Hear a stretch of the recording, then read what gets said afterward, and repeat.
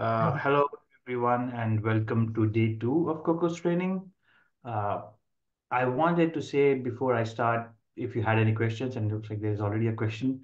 Uh, sorry, I probably missed that question in the Google Doc about performance portability. Uh, I'm not sure what specifically you're asking about in this context because Kokkos is like we would like to think of it as being performance portable and not just portable. I'm not sure if you're asking about the portability aspect or about performance portability aspect. If you're asking about portability aspect, then you can write a single source code that will run on most of the multi-core CPUs and all the GPUs with absolutely no change to your code, right? You just tell it to build on, let's say, if you're using NVIDIA GPUs, you tell it to build CUDA backend and build for like a specific hardware like Ampere or Pascal or the recently released Grace Hopper, right? If you're using CPUs, you can say build it with OpenMP backend or the Threads backend and build it with Intel compiler, let's say, and maybe on a Haswell or a KNL or whatever, and that should work. So that's Well, supportability. before you continue, can I read the user's complete question that you can have more specific answers? Right. The Okay. chat So question I read is not complete. So the complete question in the Google Doc is, could you give an overview about performance portability aspects of Kokkos? How do Kokkos-based code benchmarks compare to native approaches using vendor-specific toolkits? Do you have real-world example code that runs on all three major vendor GPUs and show very similar performance? Please include in your discussion the required time and effort complexity to convert existing C++ and Fortran codes into C++ Kokkos-based approach, and any other considerations to maintain the same code base for different GPUs. Thanks. It's a long question. okay, that's okay. So I understand what you mean. And okay, to give you, there are many real world examples where there's a single code base that runs on NVIDIA, AMD, and Intel GPUs, and these are production softwares. Like LAMPS, for example, is one of the biggest examples, or Trilinos or E3SM, which have like thousands, like hundreds of thousands of lines of code written in Kokkos, single source code that runs on all three GPUs and CPUs, right? With absolutely no change to anything except the build. You have to tell it to build on a particular hardware, right? Uh, and if you're talking about how it compares to the native backend, so we have done some studies, right? I mean, obviously the studies cannot be for everything. Like let's say, for example, lamps that we just talked about. If you're using Kokkos and you write your code in Kokkos, you're not going to write like a CUDA version separately just to compare performance, right? I mean, that defeats the whole point of like writing a portable code. But we have done some studies just to make, a comparison. It's available, and I will post those like papers and links online. And the worst case scenario that we have seen is maybe between 5 to 10% of performance degradation when you write like an equivalent CUDA code, right? And let me be very specific. I say equivalent CUDA code because different people can write codes with different amount of expertise, so you cannot really make a like exact comparison between the same code written by two different people. Uh, and if you're talking about comparing the performance that you achieve on NVIDIA versus AMD versus Intel between each other, that's not really a fair comparison. It's like comparing apples to oranges because you there's completely different hardware, right? So you have to compare about what's the peak that you can reach on that hardware versus what's the peak that your code reaches, right? Like the roofline model, for example. And there have been studies on that too. But again, that's again just a partial answer because the peak that your code reaches is really not the whole picture is not just about Kokkos, right? It's about like how you write the code, right? How your algorithm is like have you expressed enough parallelism in your code, and so on. Like not just I'm not saying it's a it's the fault of the programmer. I'm saying like some codes can extract more parallelism, whereas some can, some are restricted in the amount of parallelism that can be extracted from it. I think the uh, third part was how to integrate this in the existing C++ codes. And I would say it's fairly easy because everything is just C++. At the end of the day, you write your lambdas or your functors, and you call Kokkos parallel patterns on those functors or lambdas. The only thing that you have to manage is the data movement, right? That Bruno was talking about yesterday, like where your data is actually placed versus where you want to run your code. And this is not something specific to Kokkos, right? If you want to make your C++ code, write it with CUDA, you have to do the data management too, right? Because even CUDA is not, unless you allocate the entire data in like a UVM space, which technically works, but of course there are performance considerations there. It will never be as performant as manual data management. Uh, so data management is something that, irrespective of the framework that you use, you have to do it because both CPUs and GPUs have two different memory spaces. So you have to move data from one to the other and back and forth. But other than that, uh, it's fairly easy to integrate into an existing C++ code. I don't see a reason why it would be any different than writing an additional kernel. If your code is Fortran or Python and then you want to add Kokkos to it, that might add a bit of complexity because then you have to provide hooks into the C++ kernels that Kokkos calls or Kokkos runs. But if it's an already existing C++ code, it's a fairly straightforward word.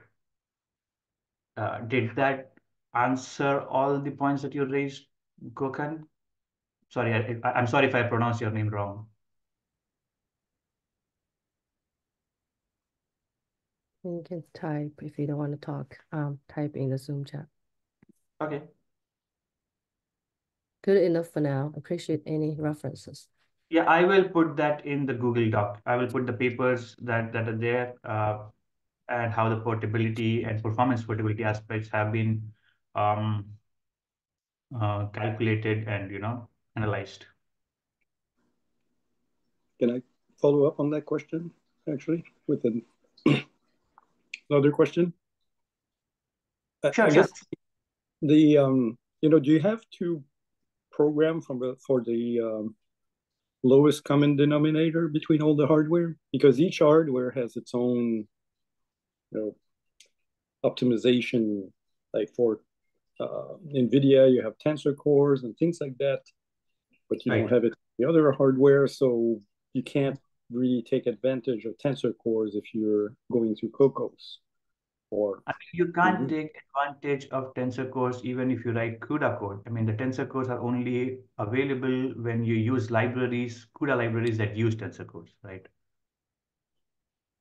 Right. So if you use Kokkos kernels or something like that, and you have written something that underneath can call CUDA libraries that use tensor cores, then that is what the Kokkos framework would do. Mm-hmm. Okay, so you would use. Would do all the optimizations for you.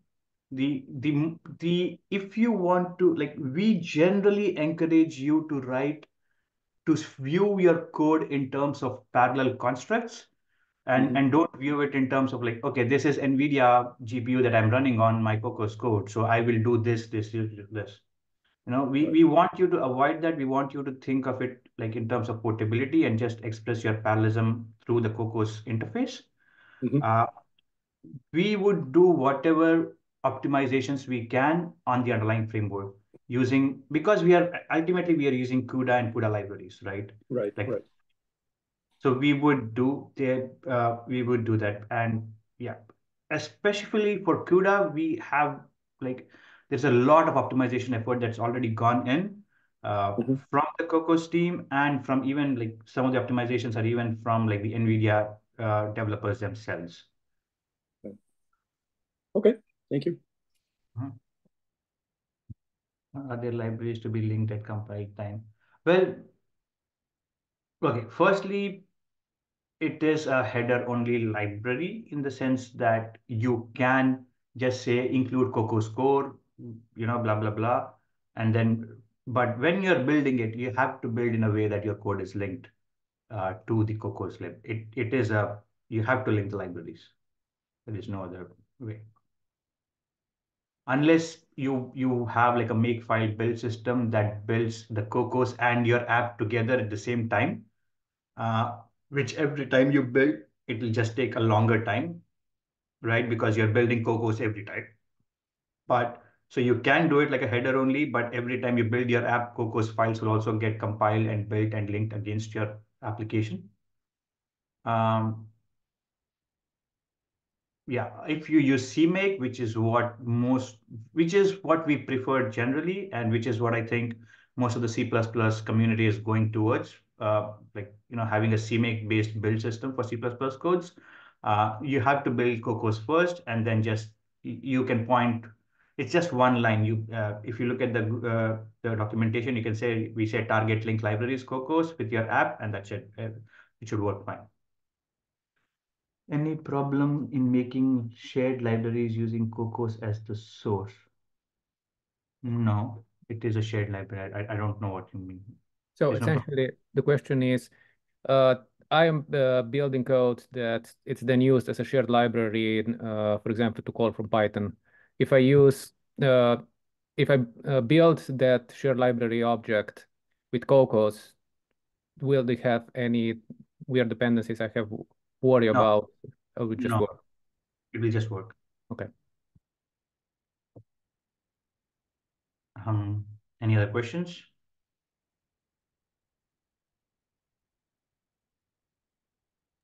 No other questions for now. Okay, so I'm not sure if anybody had time to go back and look at the exercises, but if you have some questions that you can ask that too now, or maybe later, right? Uh, um, okay, then I will start again. Let's hope that I don't mess up the sharing like yesterday. Okay, is this good?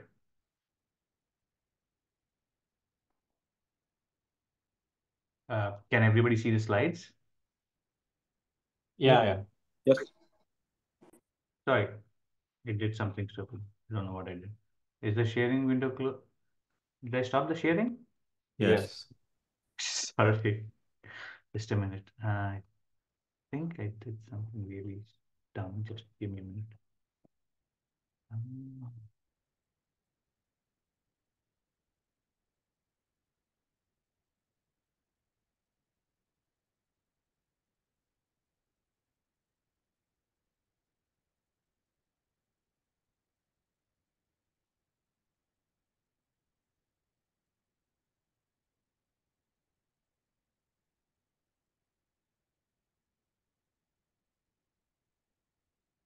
um,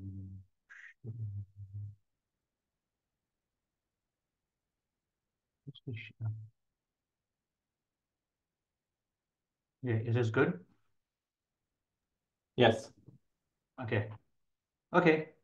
So let me start with the first talk for the new user sessions on the second day of today's training. Um, the uh, okay. So so today we are going to learn about two different concepts. One is how to extract parallelism from multidimensional loops. Rahul, can you also make the slides bigger without the left side? You can. I can. Is this better? Not better. Now it's cut off the bottom. Um, So just a minute. Oops. How about now? this is good. You can I move up think a there is little a bit. way to. Maybe a tiny bit cut off on the bottom, but then there's also space on the top. How about this? More. Down. Okay, good. Yeah. I think, just a minute, I think there is a way to like avoid hide sidebar. Is this Okay, right? yes, this is better. Okay. Okay. So let's look at the Kokkos. Okay, let's look at registering. So today, as I was saying earlier, we will look at something like multidimensional loops. And following that, Bruno will be talking about uh, advanced concept of hierarchical parallelism. And then we'll look at like some exercises. If we have more time, then we can probably discuss more on other topics or like any questions that you might have about the concepts or the exercises. But let's take that call when we reach there, right? So just to highlight that again, what we are presenting here is like a condensed version and a mini version of a longer version of the same tutorials available um, online. Today we'll be talking about, like yesterday we talked about module 1 and module 2. Today we'll be talking about module 3 and module 4. Uh, uh, just FYI, we are not going to talk about data structures much. I will give like a couple of lines of introduction of what this has, and it's a very interesting concept, but I don't think we will have time to cover that. So just to give you a summary of what we did yesterday, we learned about the Kokkos ecosystem, like what does Kokkos provide to you apart from just the Kokkos core library. There are kernels and there are math libs. So basically everything that you would need to write, and a big optimized software package. We have tools for debugging and auto tuning, which I think today the advanced users are actually going through the tools. The cool thing is that you can actually write your own tool that is optimized for your application. Like you can write a tool that shows you, let's say, how many printfs there are there in your code, or something like that, right? You can write your own tool using Kokkos tools. That's I think is really cool. We looked at like simple loop patterns, like parallel for and parallel reduce for like 1D range. Today we will extend that to multiple ranges, but yesterday we just looked at the 1D range and like reductions and how you contribute the loop iterations. The fact that the parameter that you pass to your lambda is like the thread local parameter that's only available per thread, and then all the results are then combined into the main final result by Kokkos at the end. It's very similar to what CUDA does, right? We looked at Kokkos views that Bruno talked about, how they are these multidimensional arrays that are actually like just one contiguous block of memory. Then how to actually create views, how to give its dimensions at compile time or at runtime, how it is just like a shared pointer, this reference counted, you know, we talked about execution spaces, about which is essentially where your Kokkos kernels would run, right? Now, how you can control the execution space that you want based on like a template parameter that you pass to your policy. If you do not give an execution space, then Kokkos would provide one that is named as the default execution space. The default execution space is decided based on what you compile your code for. So, for example, if you compile your code for CUDA, then you have the default execution space is CUDA space. So all your kernels, if an execution space is not provided, would run on the NVIDIA GPU. If it is OpenMP, then the default execution space is OpenMP, right? And then your kernels would run on CPUs. You can technically build your code for both CUDA and OpenMP and Serial at the same time. And in this case, the default execution space goes through the there's there is a hierarchy of what has higher precedence and what has lower precedence. So if you build for a device and an OpenMP, the CPU OpenMP, then the device execution space gets the higher priority, and that becomes the default execution space. So if you have CUDA and OpenMP, then the default execution space becomes CUDA space, right? And then that is how you pass the default, like an example of how you pass the execution space to your policy is like a range policy. You say default execution space, and then it's iteration space and the functor. It's very similar to like how you pass this to even lambda. Then we talked about memory spaces. Like essentially, this is the abstraction of where your data would be placed. So execution space tells you where your kernels will run, and memory space tells you where your data will be placed. If a memory space is not provided, then the memory space of the default execution space becomes the default memory space, right? We looked at how you can do deep copy to transfer, between two different memory spaces. We also looked at layout, which I think is the heart of the performance portability part, not just the portability. You run like, cached layouts on CPUs and coalesced layouts on GPUs with the same code. If you and if this point has stuck to you, then I think that's great, because this is the heart of why we say that Kokkos is performance portable and not just portable. No other framework provides you data abstractions that give you this kind of freedom to choose your layout based on your underlying architecture. Some things that we didn't talk about but probably just mentioned is that, and I think somebody even asked the questions about this, like parallel reduce defaults to summation, right? Like if you do not give an operator or a Kokkos reducer to say, okay, what kind of reduction you want, it will default to do like some reduction. Kokkos reducers can be used to reduce over arbitrary options. Like you can write your own reducer basically, and you can say Kokkos max, whatever, and that variable, right? Reduction over multiple values is also supported. Only reductions to scalar arguments are guaranteed to be synchronous. So like today we are going to learn in this session, we are going to learn about multidimensional loops and how to parallelize like tightly nested loops using the MD range policy. The other two topics that we probably might not have the time to touch, but is available in the online lectures, are the subviews and unmanaged views, which is essentially like how you can get a slice of a view, right? And that these like that slice, like, languages like Fortran and Python already have this ability, like right, where you can get like a slice of your array.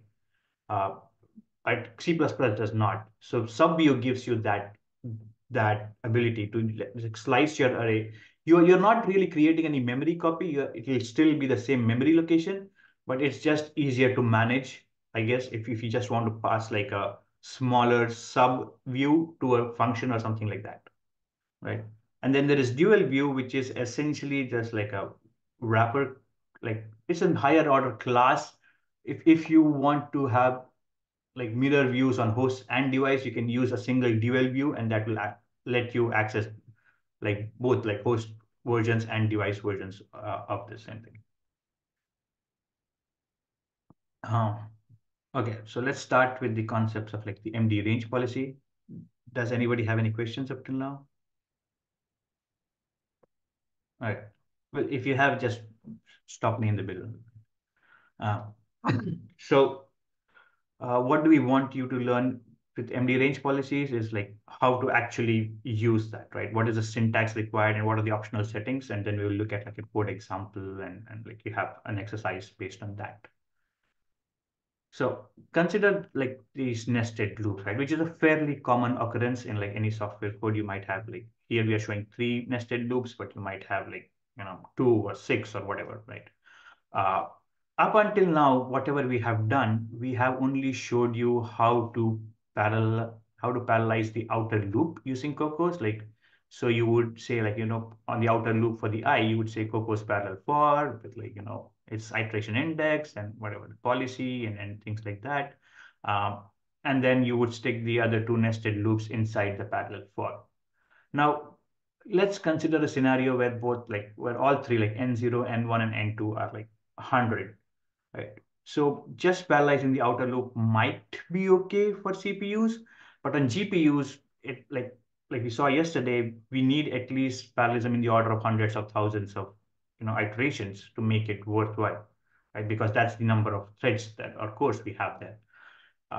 So just N0 would not give you that, but N0, N1, and N2 will definitely give you that amount of parallelism, right? And this is something that is even exposed in OpenMP. You have an OpenMP collapse clause where you can collapse the N0, N1, and N2. It essentially just, like, you can do this even by hand. You can just flatten out the three loops, have like one major, like, super loop, which goes through N0, N1, N0 times N1 times N2 loops, iterations. And then you can get your I, J, K, and index based on like the division and the percentage operations. And you can do this, right? This is essentially what OpenMP would do. The thing that to note here is that OpenMP essentially changed the policy by adding the collapse clause now, right? It has said to not just look at N0, but look at N0 times N1 times N2. So it's essentially changing the policy. This is exactly what even Kokkos does. We change the policy. Instead of range policy, we say it's MD range policy, which is basically multidimensional range policy. Then you tell the policy how many loops, nested loops there are based on the rank parameter. You say MD range policy rank 3, which means there are 3 nested loops. And then in the parameters, you pass the iteration ranges for each of these loops. Like you go from 0 to N0 and 0 to N1, and third one is 0 to N2, right? And then consequently, you also increase the number, the indexes that are passed to the lambda, which now basically are the iteration indexes for each of the loops, right? I, J, and K. It's pretty, you would need I, J, and K, right? So you can parallelize anywhere between 2 and 6 dimensions if in an MD range policy. To specify the dimensionality of the loop, you pass it through the rank parameter. The dimensions is a template, is a compile time parameter that tells you, like, how many nested loops there are.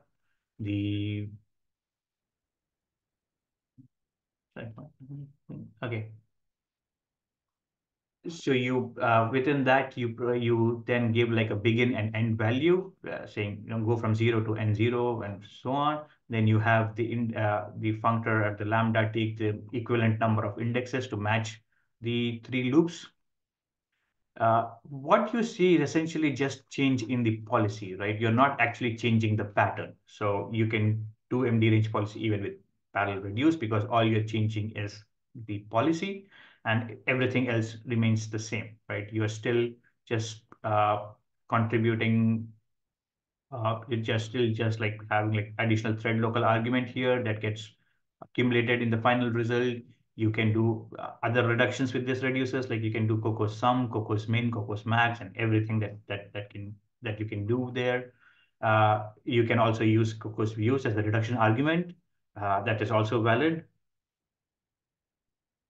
The one thing that someone who's familiar with like this kind of like nested loops has played around, I would say would have played around with some like a tiling strategy, right? We generally do tiling to help the caching of our code. And when you do an MD range policy, Kokkos does some amount of caching for you, some amount of tiling for you, but the heuristic might be off quite a number of times. The reason for that is because like it's very problem dependent, right? You cannot have like one heuristic that can take care of like 10 or 15 different problems. So it would be good if you play around with the tiling options yourself, and for that you can provide your tiles as a third argument to the argument list, right? To the initializer list. After your starting and end of the iteration space, you can say, you can provide the tiling that you want in each dimension, and Kokkos would tile that for you. The okay, now let's look at how this would affect, like, let's say, view, like, or accessing a view in terms of the data, data access pattern. Let's say you have two views here, right? One is A, which has a layout left. That means it's more like a column major thing. One is layout, the second one, B view, is layout right, which is row major thing. And then you are using an MD range policy to assign values to it. The views are all two-dimensional, so you have two loops. You can collapse them. Use the MD range policy, rank 2, which is like two nested loops, the iteration ranges, and then you assign, like, you initialize them with some values. So how would you make sure that you access the nested MD range policy in the right iteration pattern, right? And okay, right access pattern. So MD range provides you control over this. Like, for the rank argument, you can, apart from the number of ranks that you want to have in your MD range policy, you can provide two other arguments that tells you how to iterate within your collapsed loops. One is iterate outer and iterate inner.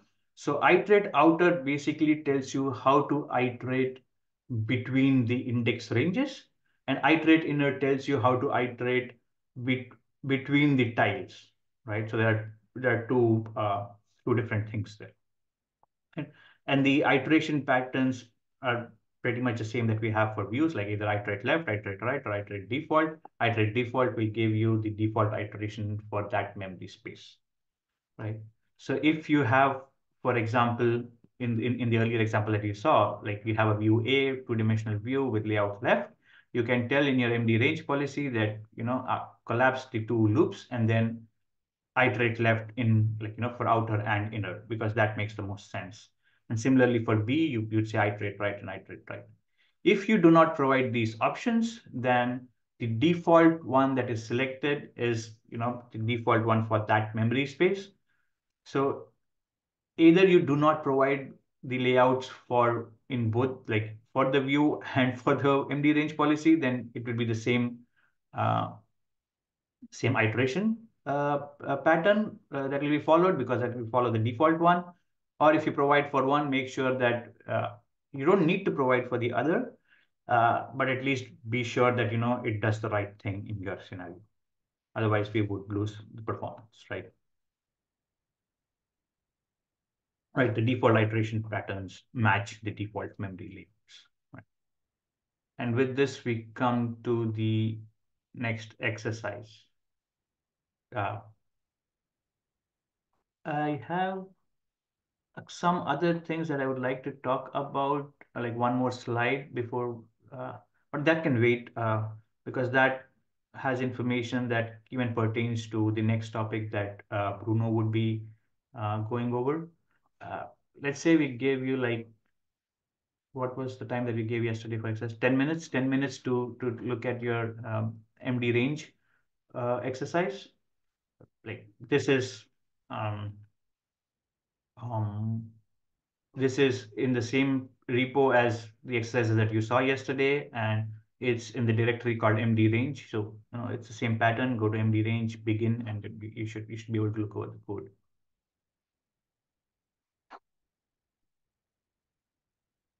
Hello? Does that sound good? Yeah, sounds good. Okay. Okay, let's it's 9:45 PST. So let's say we start at 9:55 with Bruno's talk. And if you have any questions in between, yeah, I'm here. You can ask, or you can probably post in the chat. I don't know if you posted anything in the chat, but does that sound good, Bruno, for you? Yes. Okay.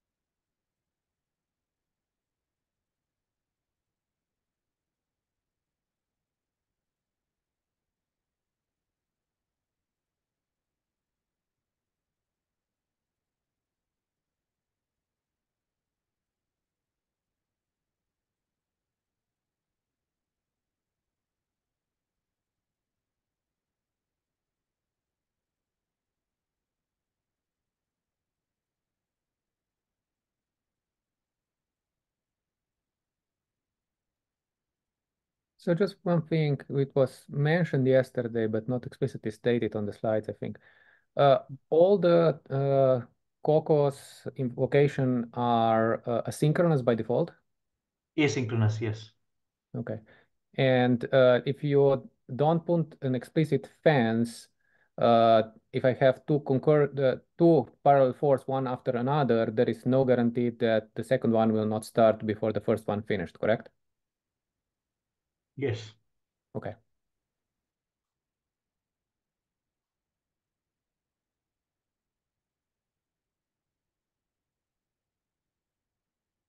It is also dependent, just to be more go in depth about this. It is also like slightly dependent on the backend. For example, if you look at the OpenMP target backend, which is essentially OpenMP for GPUs, what we say is like every time you do a Kokkos kernel, we call the entire OpenMP directives that are necessary, and then make all the things and put all your Lambda information inside that kernel and everything, and we stick a no wait next to it, which technically is supposed to not wait at the end of the block, because OpenMP is synchronous by default, right? Every parallel region is synchronous by default. We stick a no wait there. But its implementation is again dependent on compiler, like LLVM, like upstream LLVM, and some of the compilers that are based off LLVM respect that, but some do not. So just to be a little bit more. But if you choose like any more mature backends like CUDA or HIP or SQL, that is essentially the behavior that you just mentioned. Right. It's just not guaranteed that it's asynchronous, but it may be. So you should expect, you should make sure that you actually do fences whenever. Yes. Appropriate. Yes.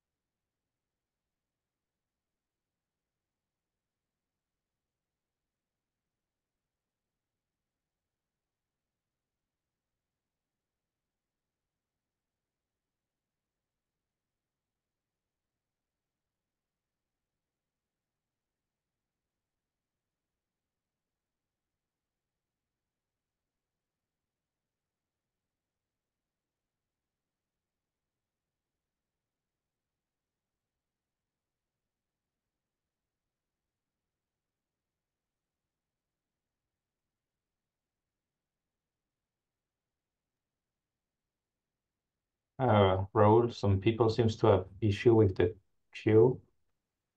Is it With the the what? same with the queue on Perlmutter? The Oh, reservation does not work today. oh, Helen, are you here? Helen should. Let me ask her. Uh,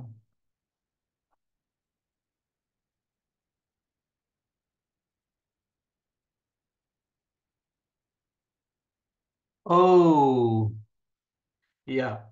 We thought today. I mean, you can still log into the Perlmutter, right? That's not a problem. Because I think what happened was, hello, can you hear me? Hello? Yeah. I mean, I'm not the one having issue. Oh, Because right. Okay. No, I don't know who's having the issues, but so today's reservation actually uh, starts at 10 a.m. PST, which is like in another 10 minutes. So we thought today's reservation would go from like 1 hour after the lectures start, because we thought like the lectures would at least go for 1 hour. and end 1 hour after the lectures end. So you'll have like 1 extra hour at the end. Correct, Helen? You're here, right? Yeah, I put that in the chat, Okay. the reservation information. Okay. And also put outside the reservation how you do that. Okay. Oh, is this in Google Doc? Okay. Oh, I don't know. There it is here. When maintaining code for different vendors, we should include XXP with if dev program fragments, right? No, Gokhan. Like that is like specifically adding something for a specific vendor GPU is something that we do not encourage. Why would you want to do that? I mean, like, is there a specific reason you're asking, or is it just like a question? Because any Kokkos pragma, uh, unless you put in like let's say you put in a CUDA call and then you can say, yeah, if it's CUDA, then run this CUDA call or something like that. Unless you do that, every Kokkos construct will run on every backend, uh, you know, using whatever the optimized way to do that construct to run that construct under this under that on that underlying framework. I'm not sure. Is that what you were asking? Uh, you can type in your response. Also at compile time target specific GPU backend like in the current example. Yes, you have to provide a backend. Otherwise, the default backend would be like I think serial.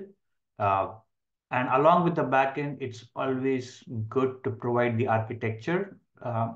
Like if you're using a CUDA backend, then say you're running this on like a Volta or an Ampere or a Hopper or something like that, because then Kokkos would optimize your code for that architecture. I think now, at least for the CUDA backend, we can auto select the architecture. Correct me if I'm wrong, Bruno.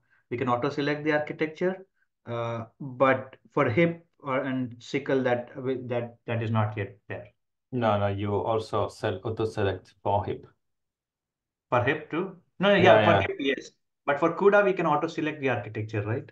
No, but for both HIP and CUDA, we auto select. We check if there is a GPU. Oh, you auto If select it, for both. Okay, yeah, yeah. Okay. Yeah, so for HIP and CUDA both, you can auto select the architecture, but you have to select the backend. Like the user has to say, I want to run on this backend.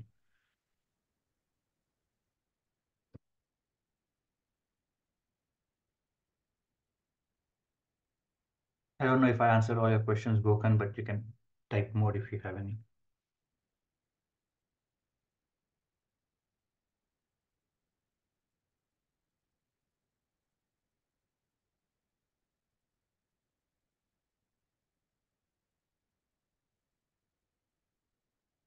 Okay.